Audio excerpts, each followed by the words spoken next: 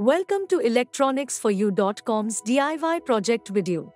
This video is a proof of concept of the DIY project Millet cooker, an electric slow cooker which is published on electronicsforyou.com. Let us take a look at how it works. You can develop this interesting project by following the simple steps provided in one of the blogs on electronicsforyou.com. Kindly find the link in the description of this video.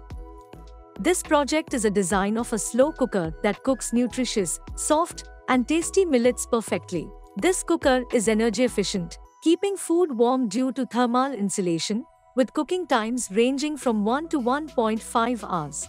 The components used to develop this project are a CD4060 14-bit binary counter IC to generate the user-controlled time, LM393 comparator to enable the counter, 3.5mm LED for indicating power on-off, heater on-off counting of the binary counter, IRF 540, an in-channel MOSFET controls the power supply to the heater, a buzzer to signal that the cooking is complete, one on-off switch to turn on and off the circuit, one push button to turn on the cooker.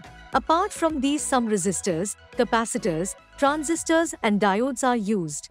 Let us see the demonstration of this project. This is our setup. First turn on the power and then turn on the heater by using this button. The binary counter has started counting, as you can see this LED blinking. Since the cooker has started, now you can see the steam coming out. The cooker turns off automatically once the millets are cooked. You can see the cooked millets here. Interested in developing your own slow cooker?